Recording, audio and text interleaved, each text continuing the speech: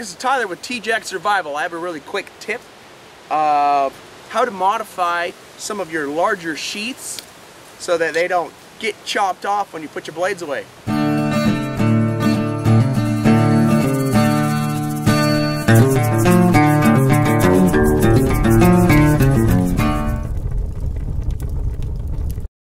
So I have been given this Bark River Parang, and I'm going to demo it on a video with Blade HQ later on next month, where we're going to go out and film with the Boulder Outdoor Survival School. Outstanding blade. I'm very much looking forward to this trip, so watch for that. I'll post videos here as it happens. In the meantime, I want to talk about some modifications I did to this blade.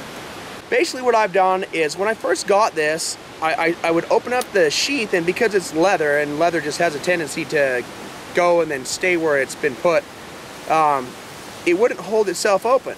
So a friend of mine went and put the blade in upside down because he wasn't paying attention, and cut a little bit into the sheath.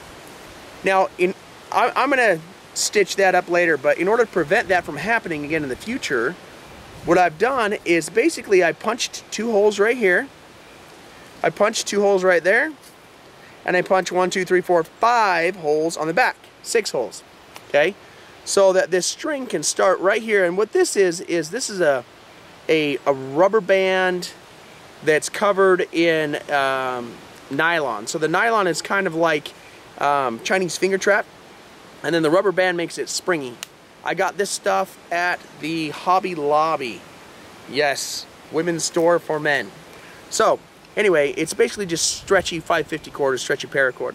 Now what I've done is I punched a couple holes in the sheath and then threaded it. So basically I start with my knot, I go in and out along the back, in and out along the back, in and out the center along the back, in and out along the back, in and out.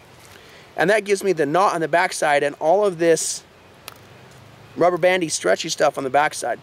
Now once you initially put this on, it has kind of a set period, and then after it's kind of stretched or worked its way in, then you tighten it up just a little bit more and tie your knots. I just basically tied a couple of square knots. It's really nice and ugly, and then burned that on there.